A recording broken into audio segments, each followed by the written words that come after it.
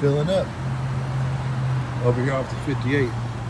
This is the Knight Transportation rental car. And here is some of my shit. The rest is in the trunk. I'm headed to the Phoenix yard, their main terminal, where they got like the cab over and the basketball courts and bowling alley. That's where I'm going to get my truck. And yeah, we're starting off with Knight Transportation. She get all that in there.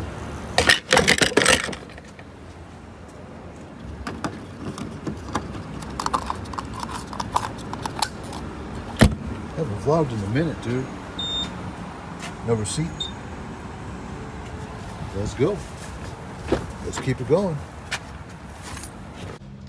So I think I'm gonna sleep at a truck stop tonight. Not Tehachapi. I'll make it past Tehachapi, but when I get tired, I'm gonna shut down. I got like what? A little more than half to go. But first, let's stop right here at McDonald's. Get some French fries.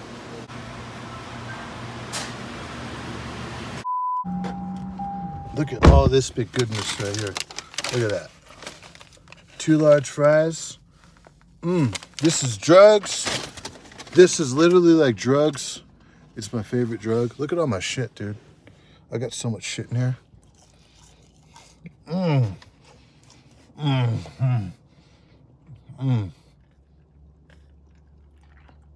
I don't eat their burgers. I don't do the burgers. But I definitely do. I just burped. I definitely do the fries and the Coke. You know, Coca-Cola gave McDonald's their own special Coca-Cola that you only get right here at McDonald's. The Coca-Cola you get right here at McDonald's, you don't get it anywhere else. Not in the grocery stores, liquor store, gas station, other restaurants. This is the McDonald's Coca-Cola. I don't know if you guys knew that. That's how much of an unhealthy fast fooder I am that I would even know some shit like that. I heard it on Joe Rogan and I looked it up and it's the truth. We all know it, that formula at McDonald's, why that's the best tasting Coke and Diet Coke on the planet. Okay, typically restaurants get their soda syrups in plastic bags, but Coca-Cola does something different for McDonald's. The fast food chain gets their Coke syrup delivered in stainless steel tanks.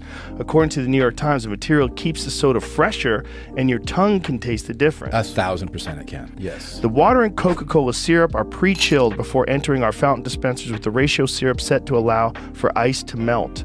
Oh, so that it doesn't get watered down with the ice. So they are making it stronger. But that's smart. Look at that. Golden Arches, baby. Hey, if you've seen that movie, The Founder, Ray Kroc was a G, dude. Let's keep going. To Phoenix we go. I got some sleep right here in the car. Off of the 10, I'm over here at a rest area. This place is packed, dude. So we're gonna keep going. I'm about four hours and some change out. So yeah, let's go ahead and keep it going.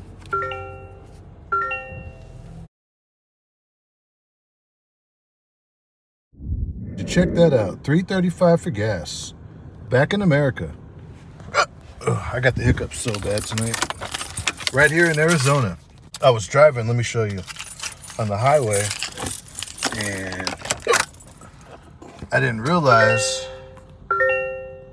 I really needed some gas, dude. Oh, so low. I'm right here in Quartzsite, Arizona.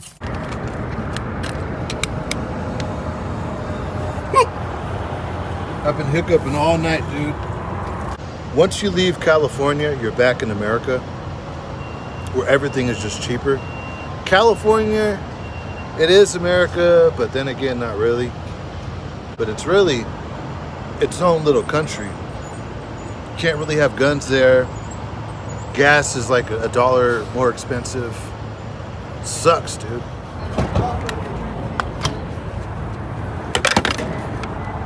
$31 to fill it up. I was like pretty much empty. I was probably like 1.5 gallons away from being empty. Let me address something real quick to the Californians, because I know I got a lot of viewers from back home.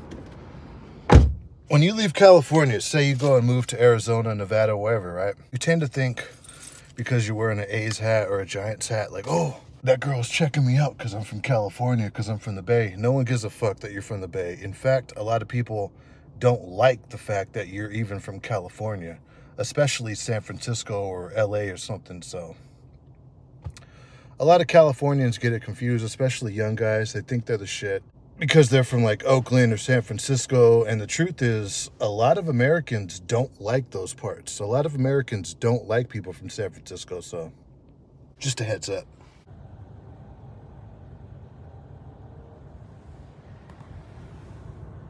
Yeah, dude, so Phoenix has just as much traffic as Los Angeles. I don't think it's any better or worse.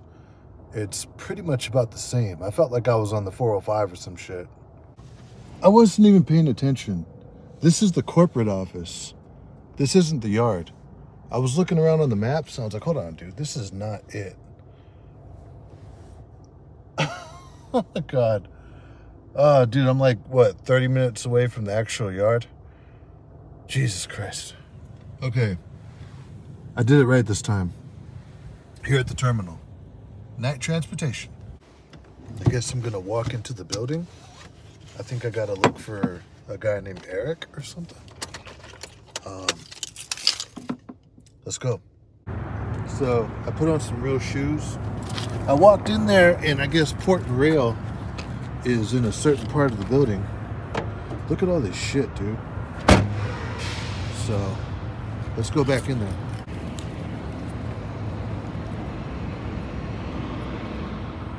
So the way it goes is the one that's not red, those are 1,000,000-mile trucks. Once you hit 1,000,000 miles, you could pick the color of your truck and the make, of course. This yard is pretty big.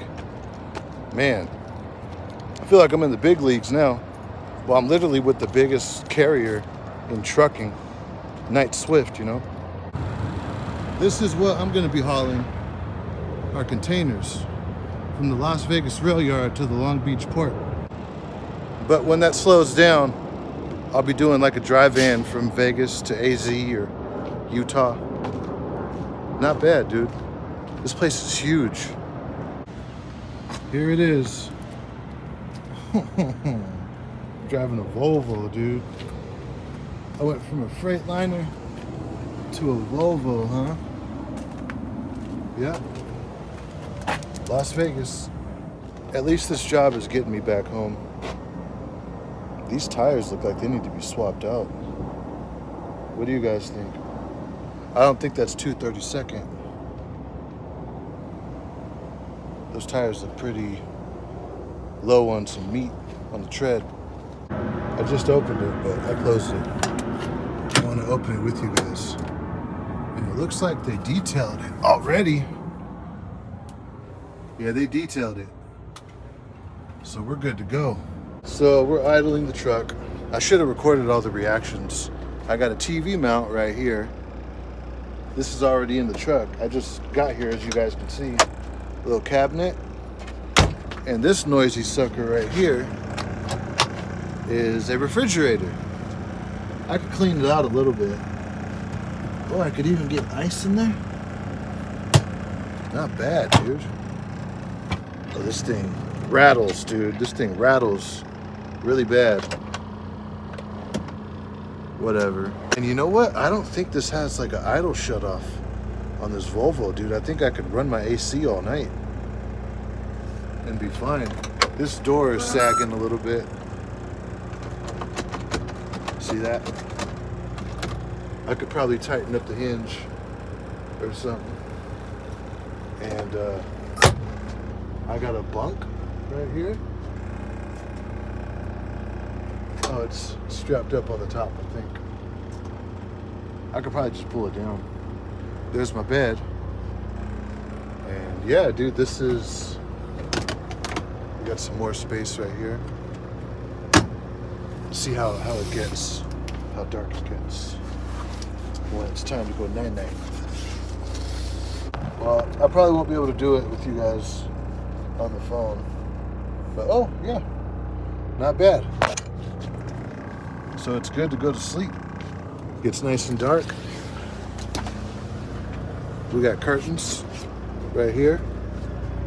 And Night Transportation say they come with inverters already installed.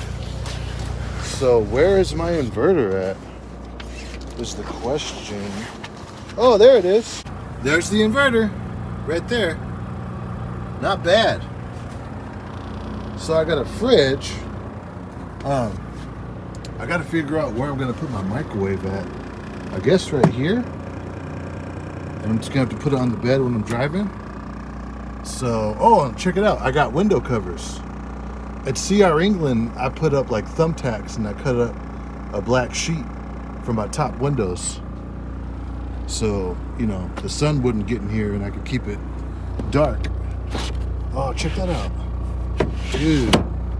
Yeah, this is a step up right here. It's a Volvo. I don't know if they break down a lot, but the setup in here is it's a step up from what I was in from my Freightliner. I had to pay for my own inverter. I didn't have a refrigerator. Now I got an inverter and a fridge. I got a TV mount right here, and I don't have an ELD just yet. So I'm wondering if I should check in with the office. I'm gonna check in with the office to see if they gotta get the shop to put an ELD in here before I even use creep mode to start loading up my shit. So let's go and do that. Got the key. And a Volvo, huh? Let's do it. Just lock it up. Daddy's truck right there, port. Going to the ports, baby. Are those recaps? No, they're not recaps. That's just the tire. I'll report that to the guy in the office and I don't know, maybe to the shop right here. They got a fabrication shop, but I think the mechanic shop is up this way. It's going out on a load right there. Not me. I'm not doing a load today. I don't even got a driver code yet. And I got all of my shit in the truck, as you can see. So, not that much. I downsized, and I'm gonna downsize again as I go through this shit. I'm gonna throw a lot of it away. So, Night Transportation. What's the difference from CR England? So far, I don't think England would have put me in a rental car. They would have done the Greyhound like they did before. And I think they only fly you out if you're from like North Carolina and you got to go to Utah or something. But hey, I've even heard people doing Greyhound on that with CR England coming that far from across the country. So that's a plus. And I'm in a Volvo. This thing was idling below 70 degrees, like around 62 earlier. So I'm thinking this is just continuous idle, which is cool. You know what I mean? It's like an unspoken thing. I could be wrong. I'm guessing I could be wrong. And because of that, I did bring a box of my hand warmers, right? Because I'll get this to idle, right? I'm going to be running out of the ports. As you can see, this is a port truck. I've never been to the ports before, so I'll have to learn it. I'm guessing my first week or two, the pay is going to be fucked up because I'm going to get lost on the port. And that's going to take up a lot of my time. I'll probably get yelled at by a few shoremen over there. And what have I been up to these past, 2 weeks since I've uploaded? Almost 3 weeks now since I've uploaded a video. Man, just being unemployed, going through this hiring process. This hiring process took a long time. I'm not gonna lie, it took a long time. I'm guessing just because they're a big, busy company, but it's gonna pay off.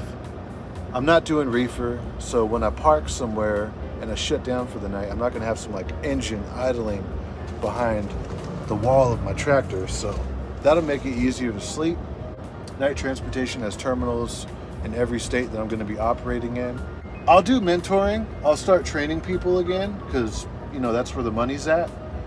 And I'm just gonna see what happens, dude. I'm gonna get back to Las Vegas and I'm gonna start vlogging on the Las Vegas Strip. I'm gonna start the new channel that I have. I Need a Job. I only got one video on there right now. And yeah, this is Night Transportation. And we're back to the normal programming. Being unemployed sucks, dude. Like, crashing at people's houses, because, you know, when you're a truck driver, you live in the truck and Dude, that whole thing with Martin was just a fucking disaster, and it put me out of work for about like a month. And it feels good that I'll be getting a paycheck. Like, I'll be on a pay period this week. I'll start running most likely tomorrow throughout the week. It's Monday through Friday on this account. So yeah, on my days off, I'll be back in Las Vegas. I'll be honest, dude, I'm just appreciative to have a job again. So be sure to smash the like button on this video, subscribe to the channel, and yeah, we're at Night Transportation now, right here in Phoenix. I'm gonna go get some food and finish hooking up this truck and putting shit away. I gotta run to Walmart, and I wanna get this video up like now. Peace out.